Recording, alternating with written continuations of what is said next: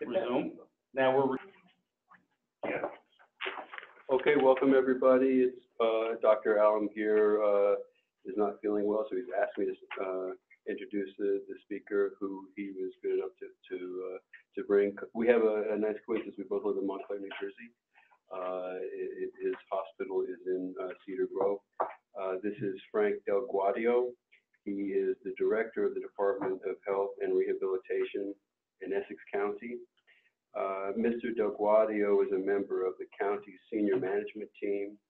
From July 2013, he assumed responsibility for the operation of the Essex County Hospital Center, serving in the capacity of director CEO. The hospital is in Cedar Grove, New Jersey, and it provides psychiatric inpatient hospital care for 180 patients suffering from chronic severe mental illnesses. Mr. Del Gaudio also oversees the operations of the Essex County Division of Community Health Services. He also provides ongoing support for the crisis intervention team training. In 2014, in cooperation with the Essex County Prosecutor's Office and the Essex County Correctional Facility, the Essex County Hospital Center implemented and coordinated the Essex County Mental Health Jail Diversion Program. The program was expanded in 2018 to include a Veterans Mental Health Jail Diversion Program utilizing similar evaluation protocol and client services. The title of the presentation is The State of Public Mental Health. Please welcome Mr. Del Gaudio. Thank you very much for having me today. I'm not going to use a PowerPoint presentation because I believe in having a discussion type presentation. I can ask you questions. I expect answers. I don't expect you to know everything, but I'll help you along with those. I have some notes because I don't memorize all statistics, but just a little bit of background of what we do at Essex County. I run the Department of Health and Rehabilitation for the county. There's also different divisions where we have what we call our Special Child Health Services. And what they do is early intervention for mostly children with autism, severe autism. That starts at 3 years old, our early intervention program. So what we do is that we have caseworkers that go into the households, have meetings at various different locations. And what we do is coordinate the educational services, oversee the medical services with RNs, but it's a very active program. The majority of all of those services are grant funded. So all of the employees, you rely on annual grants in order to keep the program running. It's a real vital operation that we run out of the Department of Health. Also, our Department of Health, we have oversight of all recycling and solid waste regulations. We do have the ability to levy fines, which we also do. I'm talking about career paths where, some of you looking to when you graduate, but things of that nature. We have the intoxicated driver program. So if you get pulled over for DWI, you must come and complete a course, and we administer that program. Now that program is run all through fines. That's how public sector works, basically. There's not a lot of funding available, so you have to get creative on how to get your employees in. And unfortunately, that program is enormously successful. But I say unfortunately because there's a lot of people who are mandated to take the courses. So basically what I want to do in an overview today, I want to talk about some very politically charged subject matters, which is mental illness, one, in the public setting, and also general. With that, what goes along with that is suicide, which is a very hot topic because of you've had the celebrity suicides recently. Gets a lot of attention, but right now we're not hearing a lot about that. We'll talk about substance abuse and addiction. We'll talk about mental health in the jail population, and also talk about medical marijuana and the use for treating mental illness. I am not a physician, so I'm just going to give you some of the statistical background and some of the thoughts around this, and throw in some stories along the way, which are all true. They're not false stories, though. So statistics from the National Mental Health Alliance say that 1 in 5 Americans suffer from mental illness. So how many do we have in this room? So look around the room. Now, it comes in all different forms. But the thing about mental illness is it's very difficult to treat. Right? It's not as if you take a CAT scan in your chest, you have an obstruction, you know exactly the procedure you need to treat that. Mental illness is really, it's kind of like throwing a dart at a dartboard and seeing what you hit. There's so many different diagnoses. Right? And with that, a lot of the medications all have disclaimers on them. And they'll say, may not give you the intended use. Okay, we're going to use this to treat schizophrenia. But you know what? I may not get the same result. And what you have seen over time, a lot of you see the mass, what you call warehousing of the mentally ill. We have thousands of patients in these psychiatric facilities. A lot of those are closing. However, the housing options out there are just not available. And that's what we do on the public side. We have 180 patients. We have a full census every day. We have a waiting list of 30 to 35. Most of these people are chronic, severe mental illness, where you could talk to somebody and they kind of look like you and I. You really wouldn't know until you talk to them. And you're starting to hear delusion and different things of that nature. And the sad thing about it is it just does not go away. It's not something that you're going to cure. You can stabilize, but usually in a couple months you get a relapse.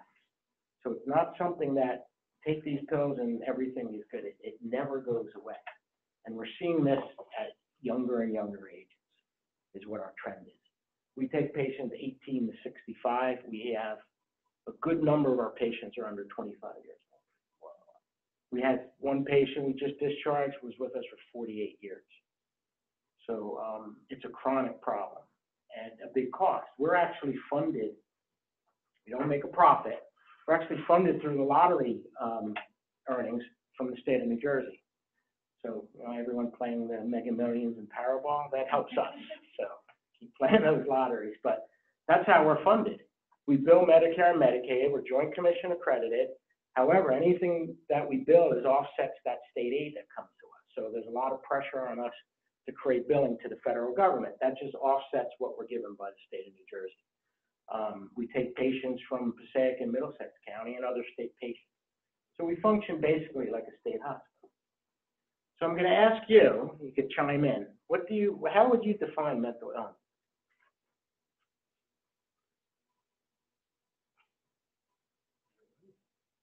It's a tough question. You hear it thrown out all the time. Oh, they're mentally ill. It was because of mental illness. What is mental illness in general?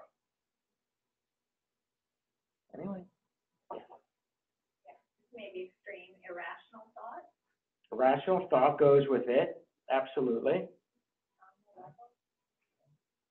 Well, basically, like the inability to use your brain in a way that helps you function a normal lifestyle. you hit the nail on the head. I mean, that's a perfect, that's a perfect answer. I try. Because what it is it's a disease of the brain, and there's various different diagnoses in mental illness. Just like, diabetes, disease of the pancreas, it's a disease of the brain. And what it does, it affects your ability to operate under normal stresses of life. You have trouble operating day-to-day activities. So, what have you heard? Some of the diagnoses of mental health. What type of mental illnesses have you heard about? Schizophrenia. Bipolar. Dementia is a mental illness. Very good. Depression. Sometimes severe depression. Mania. OCD. And what goes along with that? How about traumatic stress disorder? You're hearing a lot of that? The military coming back, yeah? It's a big one. Now, that's just not a military concept. That happens from trauma. People who have trauma in their lives, I mean extreme trauma.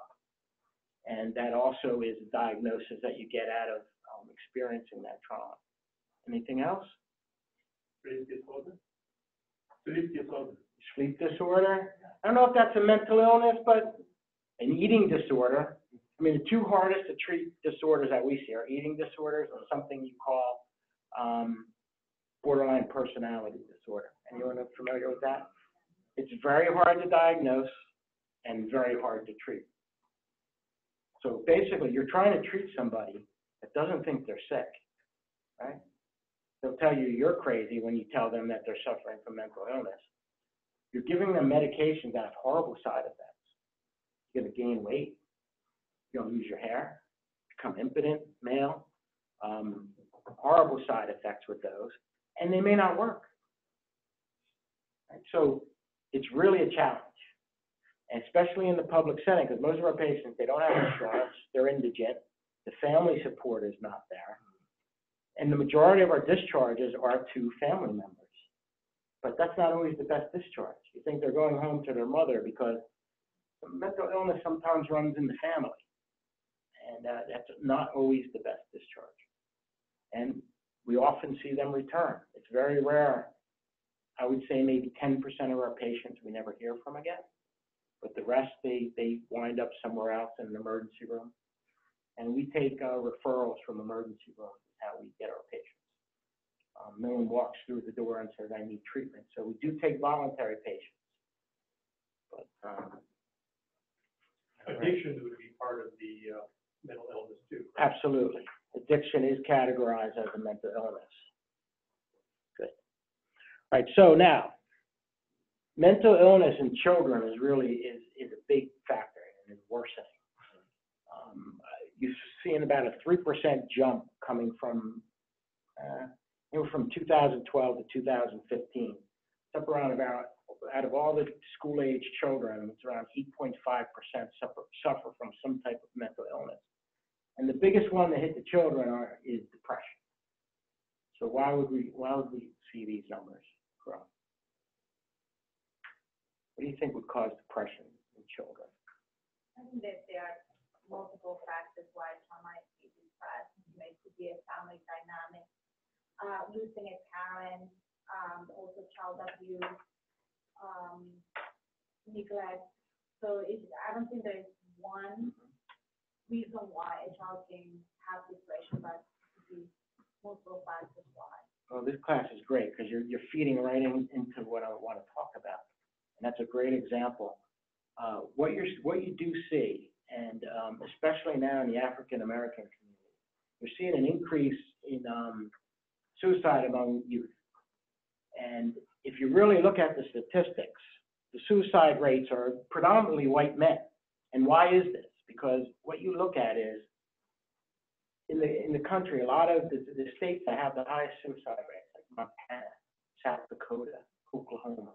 So what do we have there? You have a lot of ex-military, access to handguns, right?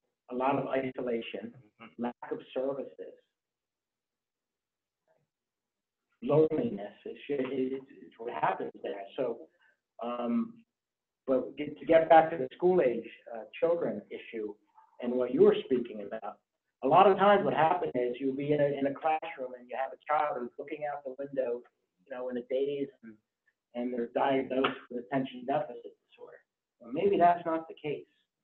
Oftentimes, how do you know what that children's going home to? How do you know they're not going to come home and get beaten within an inch of their life, or sexually abused, or come home and nobody's home for them? This is what's happening. So how do we fix this? I mean, I could sit here and advocate for mental illness and all of these different things, but there are some things that are being done. I mean, what's happening now, you're seeing the teachers are going to be the front line of defense. They need to recognize these things, and there's some tough questions to ask. You're not always going to get the straight answer to these things, but unfortunately, a lot of them resort to suicide. The bullying, bullying is as worse as it's ever been. Even though you see a lot of preventative measures in place, it's still happening, and it's severe. So how do we address this issue? It's a major public health issue.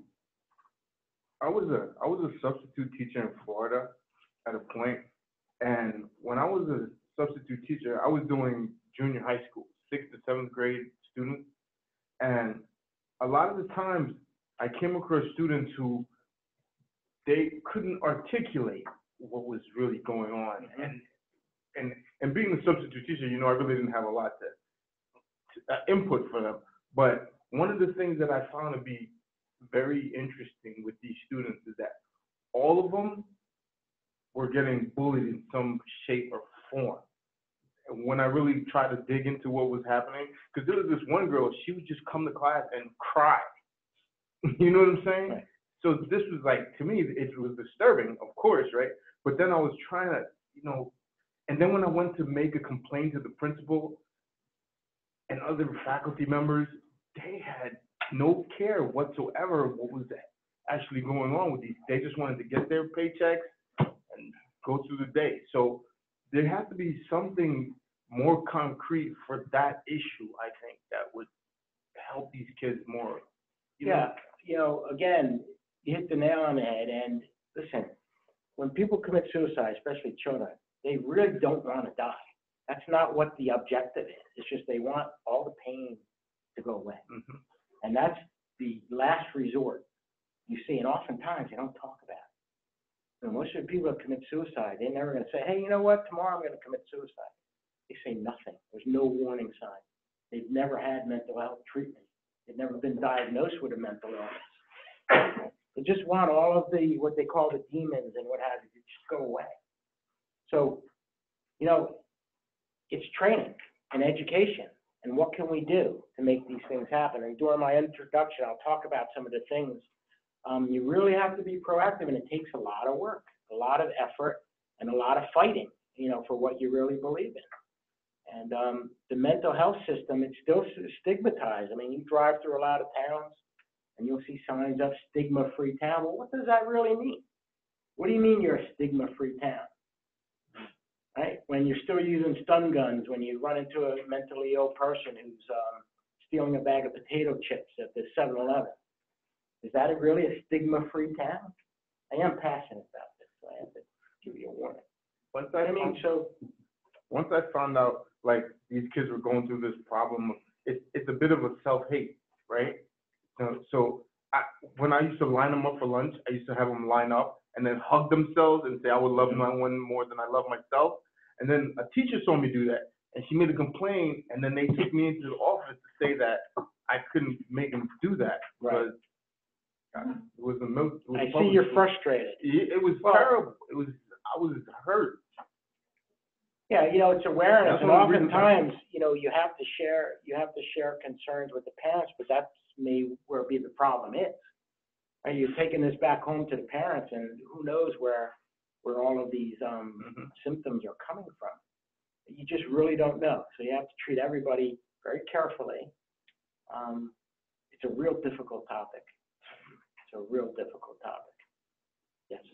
So going back to, school-age children, what is the county doing in regards to educating teachers or educational institutions to be more aware about mental illnesses such as depression? You gave a great example, children being mislabeled, and that is also a risk of a child that might be suffering from depression and is displaying those symptoms different than an adult and running the risk of being mislabeled as ADHD or whatever else. So what is the county doing in regards to empowering educational institutions to recognize, and I don't know whether recognizing is the right term to use, but to identify children that might possibly having some, depression or issues that are happening in the families without going to the parents,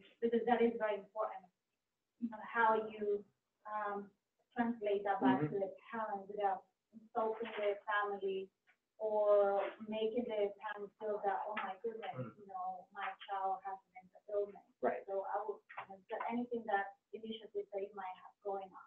Yes, well, what we do to treat that is we have a whole division. It's run by our mental health director, and what it is, it's another grant-funded program where we provide funding to all of the local providers that apply for the grant, and it is children-based. It's solely for children with mental illness. So we have providers throughout the entire county. Once someone is diagnosed and need assistance, they're sent there, and we provide the funding to the providers so that there's no cost involved. Because one of the biggest barriers for treatment is cost. I mean, I had a 19-year-old I was speaking, come up to me and talk about his battles with addiction. And he says, you know what, I'm fortunate because my parents had enough money to pay for my treatment. So if you look at a lot of these, I'm diverting from your question a little bit, but if you look at a lot of these high-profile, these recovery centers, it's cash only. They'll take insurance, or they'll take insurance for a 7-day inpatient stay, and it's enormously expensive. I mean, a 30-day stay may run $120,000. So the people that have the money are seeing the treatment, but it doesn't always work. You know, drug addiction, typically you have 5 relapses before you can kick it. Same thing with alcoholism. Doesn't always happen on the first time, and rarely does it happen on the first time. So those are some of the programs we do. Also with the early intervention with the child, we follow them right up into high school age. So we have advisors that still meet with the families. That's more on the autism, you know, on the spectrum of autism, but our mental health, and we have a mental health board that is appointed by our county executive, and they look into all of these social issues and recommend how the funding should be dispersed. What kind of the mental illness is predominant is occurred in the excess compared to national level? I guess you also mentioned autism. Yeah, we wouldn't see, we don't treat autism in our center. We have schizoaffective disorder is the most, the highest diagnosed illness, which is that's where you have, it's just, they're very delusional. And then on top of that, you get other things. You get a sexual preoccupation, you get a religious preoccupation. And when I say preoccupation, when you talk to one of these people, that is all they talk about. You know, if someone has a religious preoccupation, all they talk about is God or whatever religion they believe in. And often that wasn't the religion they were raised with. So you can talk about them today and they're requesting to see a rabbi, and tomorrow they want to go to the Muslim prayer service. So it's constant. And we provide all of those support groups. We've got every religious, because we see so much of it, especially on the religion side. You mentioned the preoccupation is kind of your department think of psychiatric disorder? Yeah. And what is your some guidelines? Do you have some guidelines in your department? I don't understand the question. So guidelines. How you can communicate with this kind of with your the city hospital or some kind of healthcare? So what we do is we have a treatment team approach. So every patient, when they come in, they get assigned a psychiatrist, a medical doctor, an internist, they get a social worker, someone from the Activities Rehabilitation Services Department, a nurse is assigned to them, and we also have different attendants and what have you. So we track that patient through this treatment team. They're teamed no less than once a month. When they first get there, they're seen every day for the first 14 days. And then you come up with a treatment plan. And this is what we're going to try. And unfortunately, it doesn't always work. So then we change. We change the strategy, and we come up with different, everyone in that team method comes up with something else that would be a better treatment plan. Our average length of stay is about 70 days in the hospital. And it is the most extreme measure of care. We try to avoid bringing patients to our hospital because it's very restrictive. Can't come and go as you please. As a patient progresses, we give day passes. They go for walks, they go shopping, they go out on activities, we go apple picking, everything we can do to try to integrate them back into normal everyday life. So, again, that's a very good question. So we'll talk about suicide now, okay? We're talking about it. We didn't get off this right away. Center for Disease Control, in 2016, suicide was the 10th leading cause of death in the U.S. So that's nearly 45,000 individuals per year. It ranges in age. However, the age group, I have this written down, I have to look at that, 10 to 34 is the second leading cause of death. So you're seeing that how it's affecting the younger. So why? Why are so many people committing suicide? We talked about the children, so usually what you see is, a lot of times it's financially driven. Something happens, someone loses a job, desperation, no hope. So a lot of suicides after the great recession of 2008. The suicide numbers really skyrocketed after that event. Traumatic episodes, again, a lot of isolation. You're seeing marriage rates drop in the U.S. As marriage rates drop, you're seeing suicide rates go up. I can't tell you if that's a correlation or not, but it's one thing to look at. It's possible that just utter loneliness that some people have. It's a really difficult topic because, again, you don't get a lot of warning signals. We have some patients that say, yeah, I'm going to kill myself, but that's attention seeking. You know, you can go, you sit down with them, okay, why did you say that? And they really just want to talk to you about something. A lot of the times, you know, you don't get, and a lot of the people that are suicidal never seek mental health treatment. They really never go out and seek it, or it's just not available to them, especially with children. Are there any specific times in the year where you see suicidal rates going up? And what about undocumented, people? Do you have any stats on that in regards to, the suicidal rate in undocumented immigrants? Oh, that's, again, you're going right in line with my talk. The stats on that, although a lot of, we have several undocumented patients in our hospital. And we try, one, we just come to the path of citizenship, got a citizenship, now you're ready for discharge. Because if you're in there, you have no access to any benefits. So you see spikes in suicide when you have high-profile celebrity suicide. After you had the Kate Spade,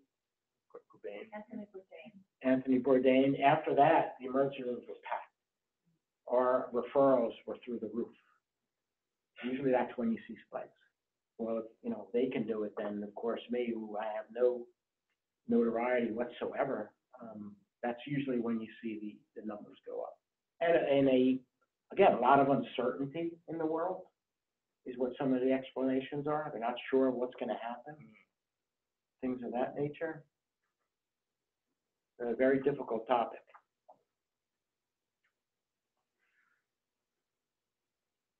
Okay. Now, there are some programs that have shown some success, especially Indiana and Connecticut are the only two states now where if, say, the police come to your house and you have a permitted firearm in your house, if they feel you're a threat to yourself or others, they can seize your weapon. Because over 50% of suicides are done via handgun. So those programs are showing decreases in those states, suicide. So they say that's the easiest method to use. So that's been a pretty successful program, but it's relatively new. Is it a permanent removal or just until the person has been determined to be back to normal? Well, that's a good question. I mean, once you're deemed a threat to yourself and others, I do not believe you'll see that handgun come back. But again, if you move and go to another state, usually the records are, we do statewide record checks. If someone is applying for a handgun permit, and we handle that through the county too, all the handgun permits. So if you ever had a mental health commitment, you're not going to get a permit by a gun. But if I move to Montana, are you going to have it? It's not a national data bank, and that's what we're working on. We're trying to get established. A lot of that is not easy. It's just a matter of data sharing. There's confidential information that a lot of states don't want to share. So I see a question. You said the age group is between 10 to 34, right? Yes. So what's the common method used for 10 years old? Common method? A lot of them now, a lot of what you're seeing is ODs, prescription drugs. You see, unfortunately, hanging. There's various different methods, but those probably most predominantly. I was required to do psychological when I was looking at some of the counties that found that over-the-counter medications and household cleaners are those things that commonly used. But I don't remember the age group, so, so I think 10 years old kid, I don't know, like, accidentally take that, or we do that. Oh, you know, I'm not professing to be an expert in that area, but, you hear about it usually when you have someone of that age committing suicide. It usually makes the national news. A lot of times I don't give you the details on how it happened, and you really don't hear about that. And not something they want to promote, you know, on the national news, but various methods. And the common cause was bullying. Well, it could be various reasons. Usually the diagnosis in bullying would be severe depression. It could be brought on by bullying or home life or anything of that nature. What's going on, some type of traumatic incident, losing a parent, things of that nature. Did you say earlier that the trend of suicide rates among young people has been increasing? Yes. So what would explain that? Because it wouldn't be a family situation, I would think, or worries about the future, things like that. And I'm wondering if there's any evidence that has something to do with social media. Well, that's a great point. And now there's a lot of arguments on that is what it is happening. Much more reliance on, that's all you're doing. You become fixated on something. You're not outside playing and doing things of that nature. The social media, it could be having an impact. I really have no statistics on that, but it's an excellent point, and it's believed that it is having some impact. I mean, what you see sometimes is what you do, unfortunately, and there's a lot of, how many people they see actually where you're seeing people now that are dying because they're taking selfies in dangerous spots. The only reason you're doing that is because you're seeing other people do it.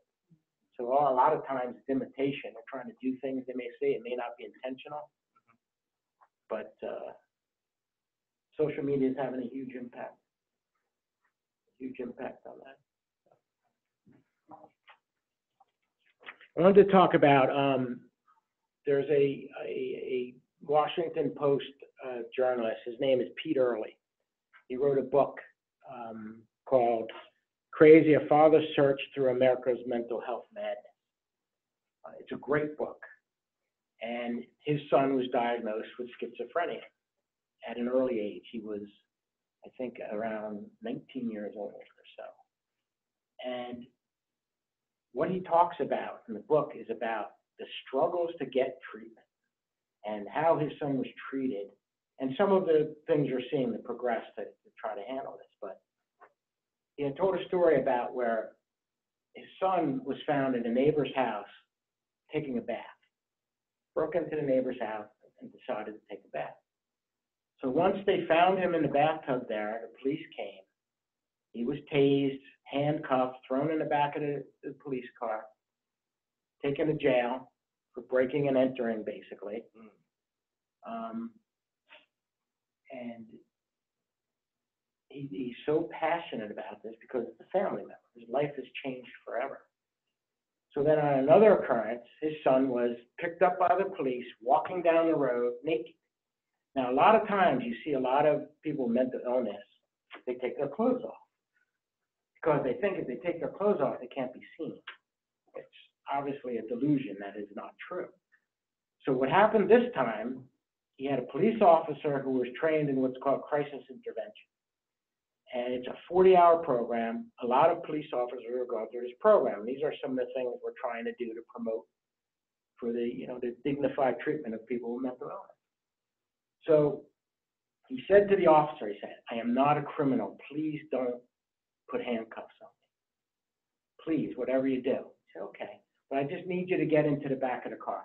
I need you to take you to the emergency room so you can get some help." So he gets him in the car and says, "What type of music do you like to listen to?" "Well, I really like rap." So he finds a channel with rap music on it. He's playing the rap music. He takes him to the emergency room, and then his father was called. His father came down, and the officer said to him, "Has your son ever threatened to harm you or harm himself?" He said, no. So he said, well, I don't advise you tell the doctor that because he's going to discharge him and he needs help. Well, so do you want me to lie? Well, basically, yes. So he told the doctor, yes, my son has threatened to hurt me. And he got the help he needed. But that's the way it works. If you walk into an emergency room, they're trying to move you in and out. Are you a threat to yourself or others is the question. Well, no, but you may be. But you see, when you treat somebody more humanely that way, your results are much better. A lot of times, people with mental illness just want to be heard. They can talk about whatever they want. As long as you're there and you just give them a nod, yeah. You know, that's okay. I understand exactly what you're trying to tell me. Thank you for sharing it. Everything calms down. Because we see events. We've had results in the hospital. We did a major performance improvement project. Our biggest risk is violence among patients and violence among staff. It's a tough environment, and it's very labor-intensive treating mental illness.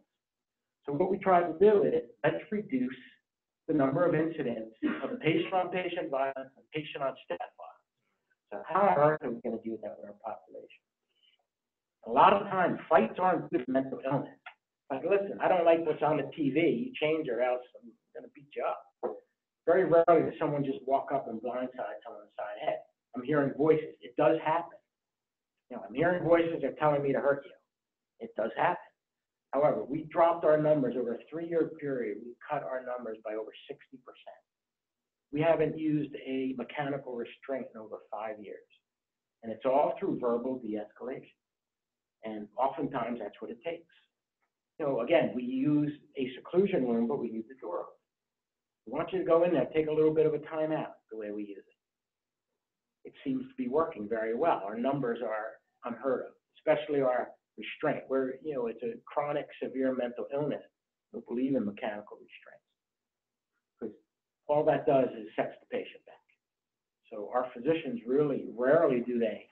And there's things we did to make it, you know, you got to fill out about 50 different forms. But that's how we got our numbers. Listen, we don't want you to do it, so take the time to verbally de-escalate.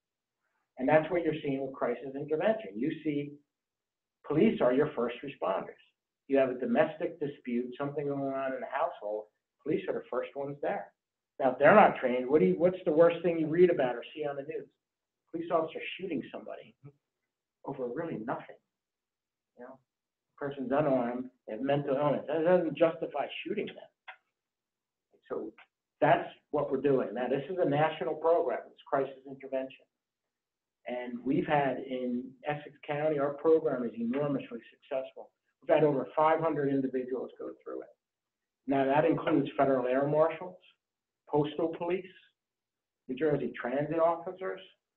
I don't know if you've ever been on a New Jersey transit train, how many times a train has to stop because someone with mental illness needs to be diverted off of the train.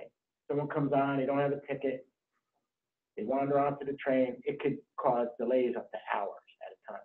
So we're training the transit police. They let us use their facilities to do the training as long as we include their officers in the training. So that's how it is. Here it is. It's free for you to use, but you've got to train our officers because we desperately need this. So that program's been working very well. Now, with that, at the same time, who can tell me what's the largest mental health treatment facility in the country?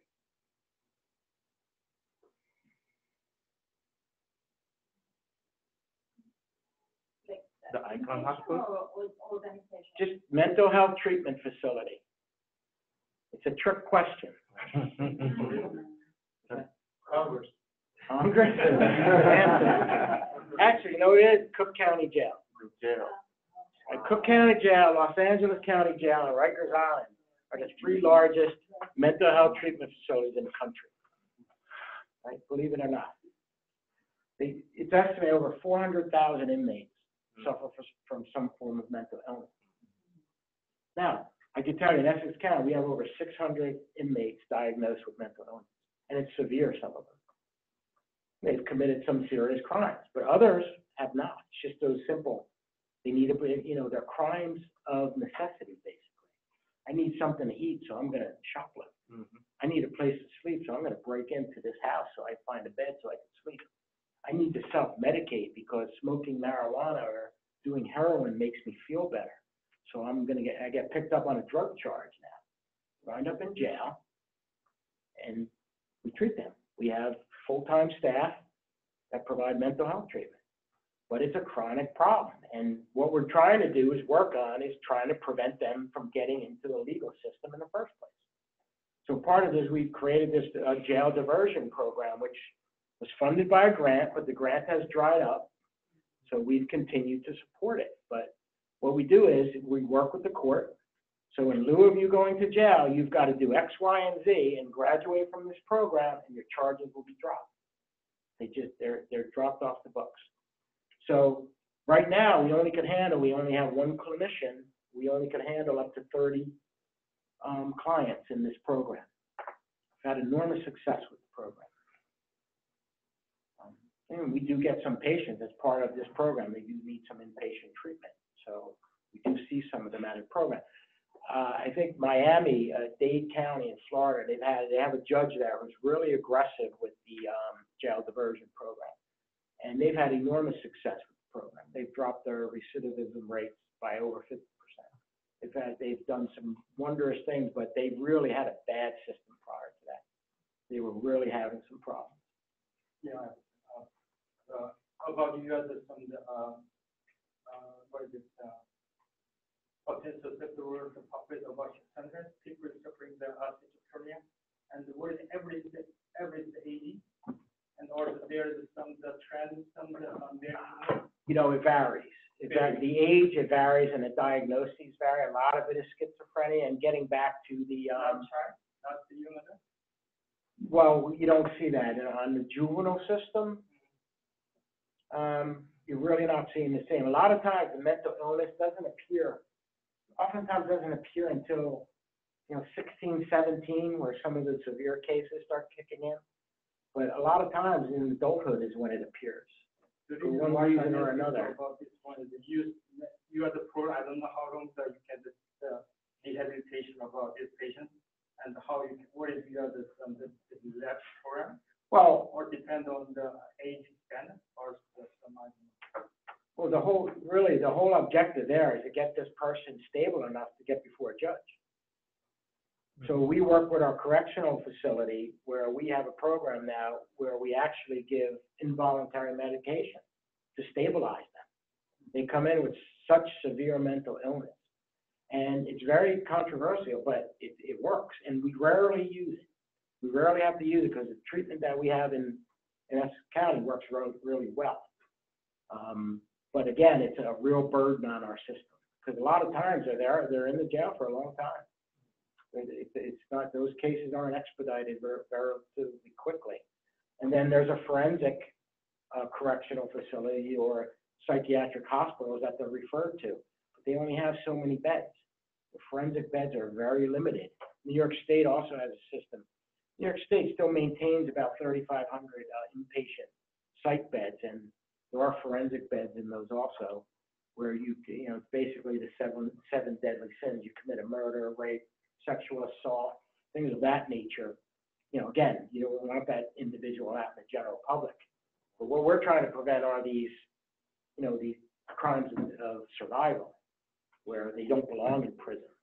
How about the cost of the maintenance or some family support with the healthcare system in your access county? In Essex County. Private insurance? I could tell you the cost between mental illness and addiction, which also comes from CDC, is over $7-8 billion a year, either through being in the criminal justice system, healthcare, treatment costs, things of that nature. It's a big number. And the daily cost to just keep somebody in jail, it's also a big number. That's just for your system? No, that's a national. That's a national number. No. We are, it's funny because Essex County, New Jersey, it's a big county. Population-wise, we're over 800,000, but a lot of the operations are large. Our correctional facility is the 13th largest in the country. We run the 9th largest prosecutor's office in the country. And we also have the 9th largest welfare department in the country. It's a big operation, and what we see every day, even recipients coming in for benefits oftentimes are suffering from mental illness. So, you guys have great questions. You really have a good group here. I'm interested to know what has been your experience with stigma, mental health stigma in different ethnic groups or race groups, like in the Asian community. We're talking about individuals committing crimes because of mental illness, but mental health, is a public health concern. And what has been your experience in Essex County, which is a very diverse county, in regards to people accessing mental health, voluntarily access mental health services, and is there a difference from one ethnic group to the other? Yeah. Again, very good question. I don't have statistics on that, but we have seen an increase in Hispanic patients with mental illness. We also, again, when you say the stigma, because I was alluding to earlier, the African American community really didn't deal with suicide. It wasn't, because it's so stigmatized in the African American community, you never saw the numbers. And a lot of other, like in the Dominican Republic, where you see a lot of people believe it's more like witchcraft. It's really not mental illness, so we could treat this ourselves. We don't want anyone to know about it, and that's where the stigma comes in. So a lot of them do not go out and get treatment, so they're not falling into that statistical pool that we have no idea how many are not getting treatment.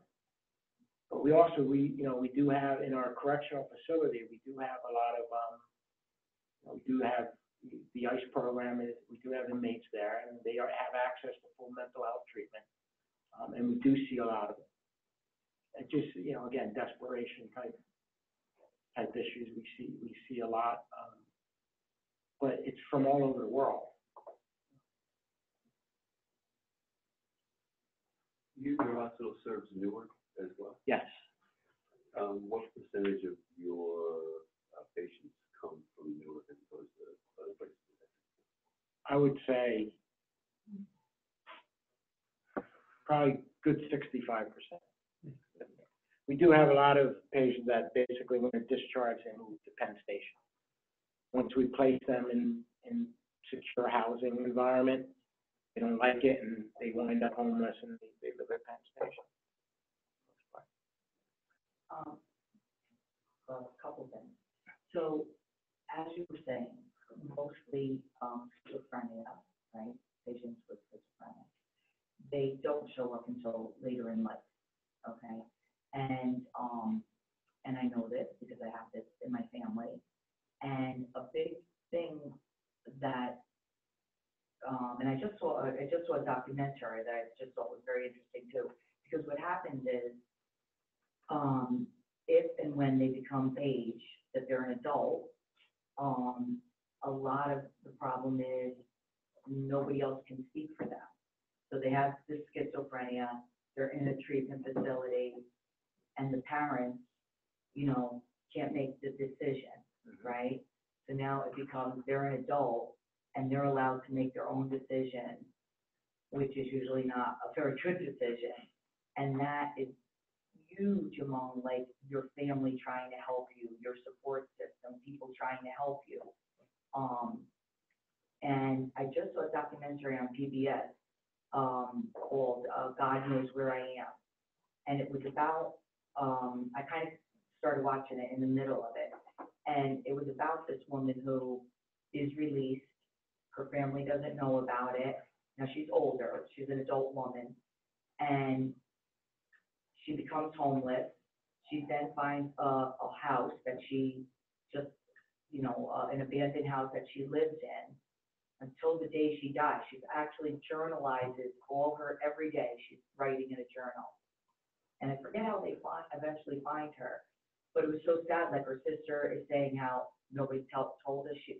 If at least the law could be that they inform a family member, like that, because that's not the institution that they, HIPAA and all these rules, laws that you know, nobody informed anybody that they had released her. And she was schizophrenic and didn't want treatment. And so eventually they released her, but nobody knew where she was, nobody knew she was released.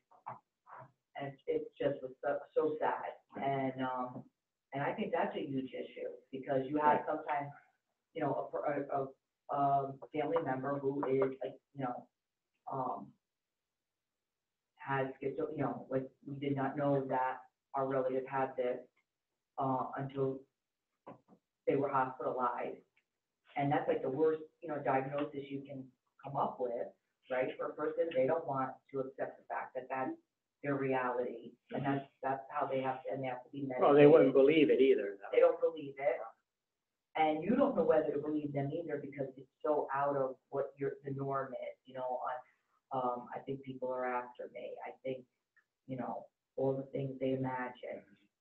That's paranoid schizophrenia. Oh my That's a whole God, nother right, class. and you really are like, you know, and the things that they imagine or they think that, and the voices that they hear, and you're kind of like, you know, you don't know whether to believe them or not, but until they're diagnosed, and, you know, that's what happened. They were below that age, you know, that adult limit age, then they became above that age, and it was, okay, how can you help this person?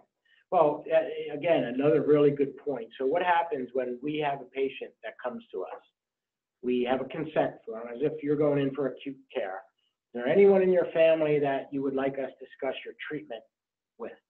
The majority of our patients will give a name. Then we have to track them down through the social work process.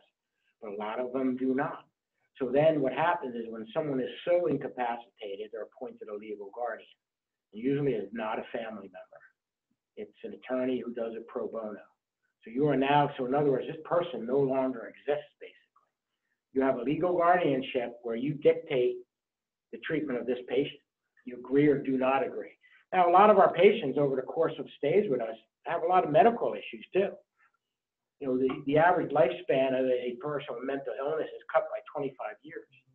And we see, you know, we see cancer, we see kidney disease, we see heart disease. We've got to perform all these services, which we have to negotiate rates to pay for.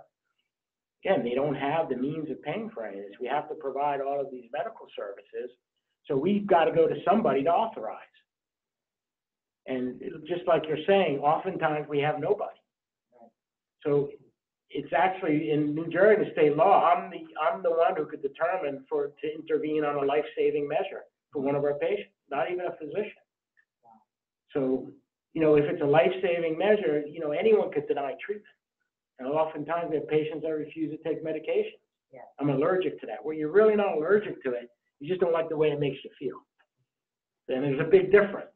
And yeah, and I mean, I think that even has to change. There has to be something that changes, because I think that unless you go through it and you see, you know, how helpless you really are, and in trying to help somebody, I think even the laws there, you know, I get the whole privacy thing, but when a person has mental illness and has schizophrenia, they are not in their right mind to be making certain decisions.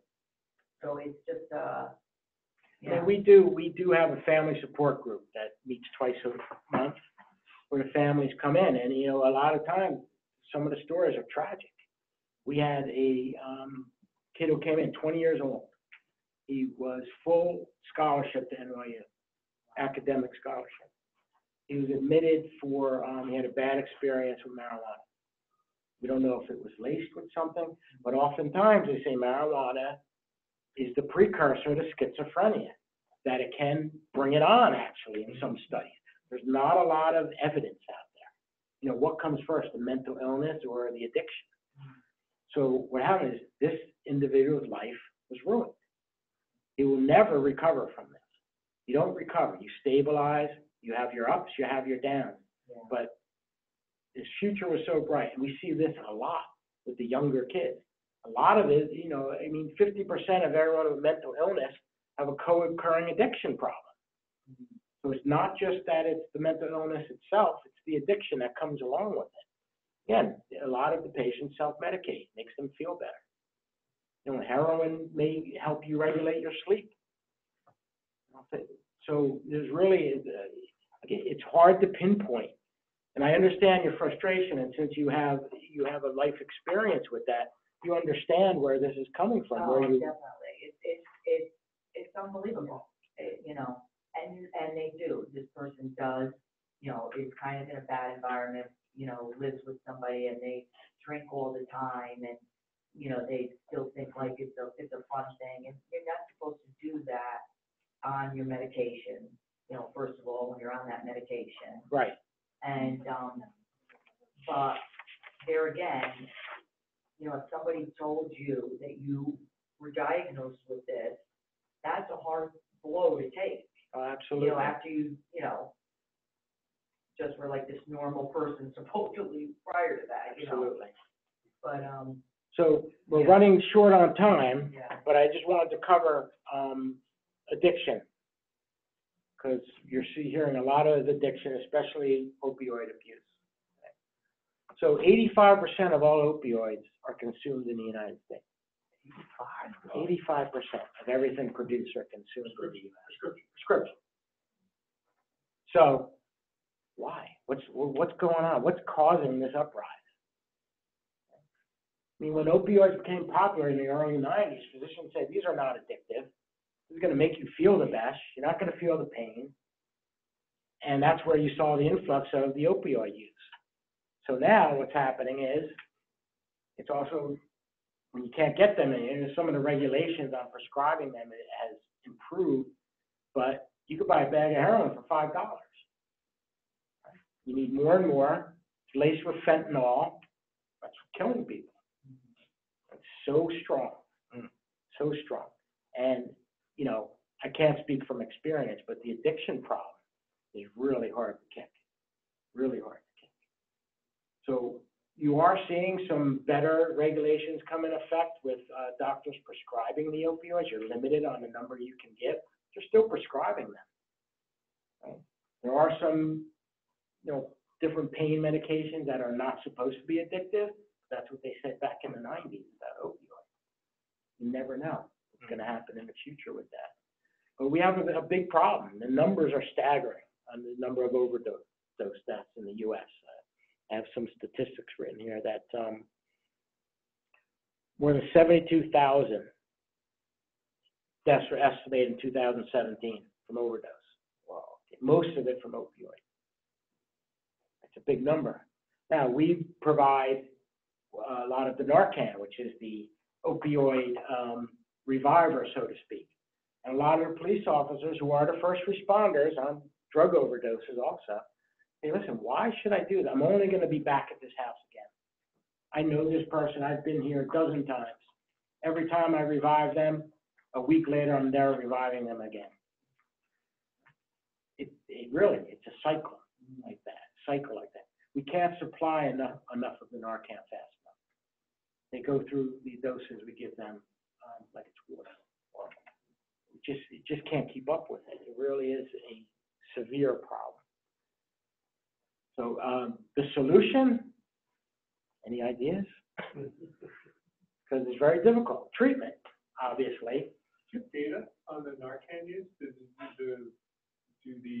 Like every time a Narcan is used, is there like, you know, maybe a name of the patient, location, officer distributing, like circumstances around that? We collect that through our prosecutor's office because they spearhead this because they don't want to criminalize it, which you're not seeing now. Like someone who ODs is not going to wind up in the criminal system.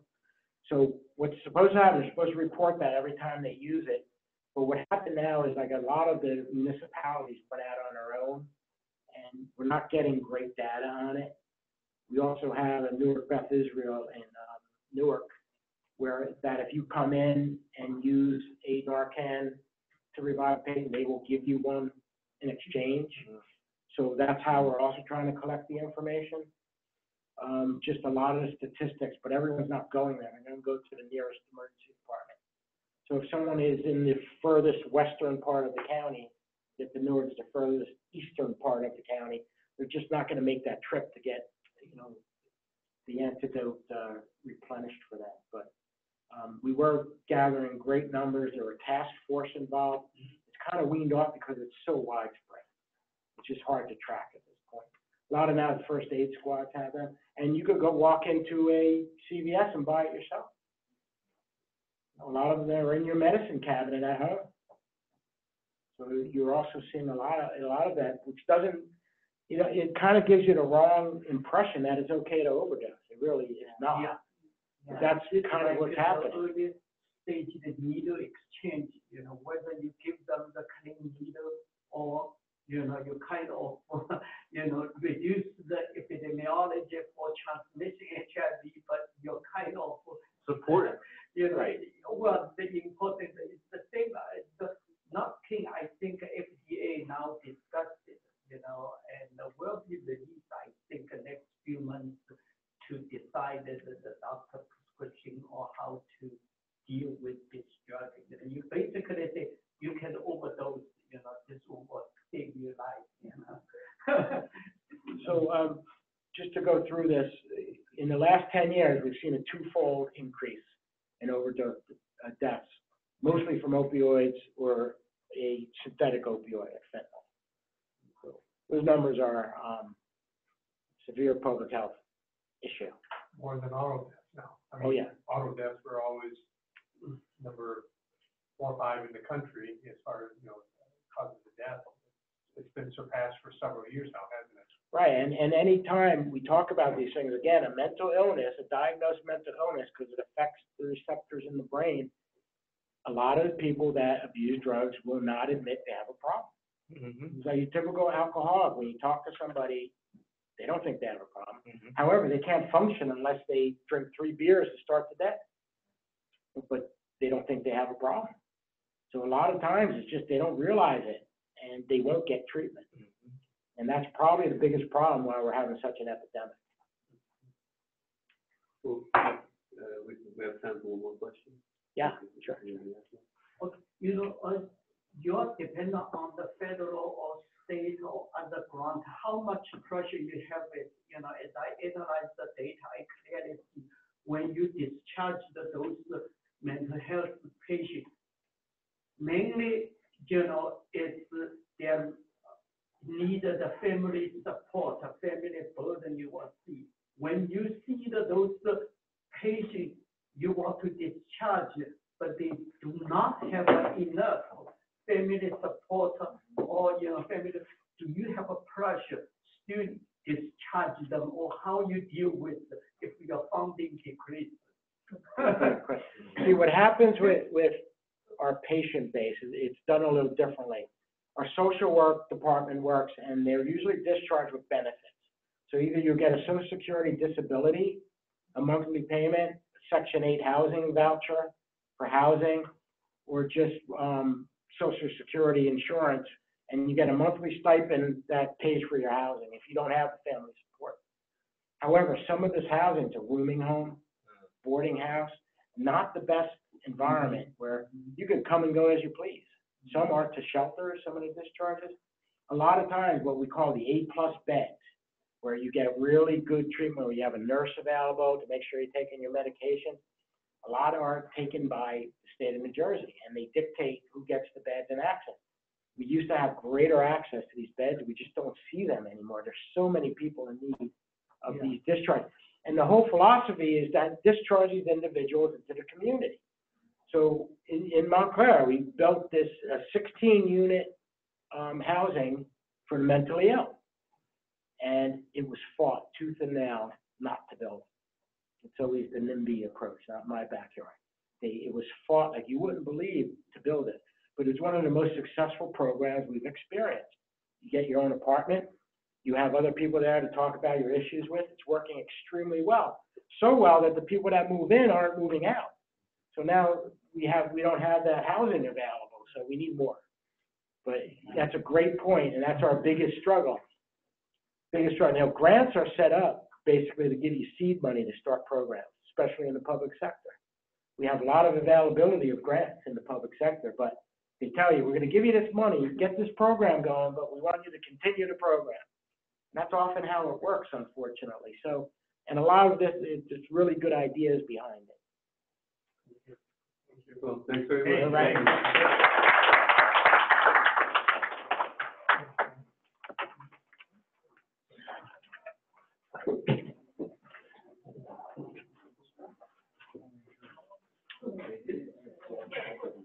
Hey, Ken, why don't you turn that, Thanks.